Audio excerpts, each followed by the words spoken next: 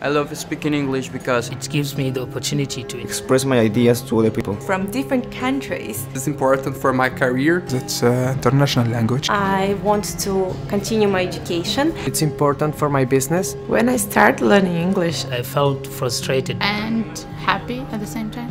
I felt frustrated. When I started learning grammar, that was a nightmare. I realized that I was starting to make good progress when I started noticing my own mistakes during the conversation. The first time I spoke to a native speaker, I was overwhelmed. It was awkward. Like I'm in a movie, but without translation. I felt like I'm an alien and I spoke with a person from another planet. I felt anxious and nervous. So it was a really good experience. I met a member of British Parliament. I met my amazing girlfriend. I met my husband because I speak English. Speaking English gives me a lot of opportunities to meet new people. And more freedom if I want to travel in the world.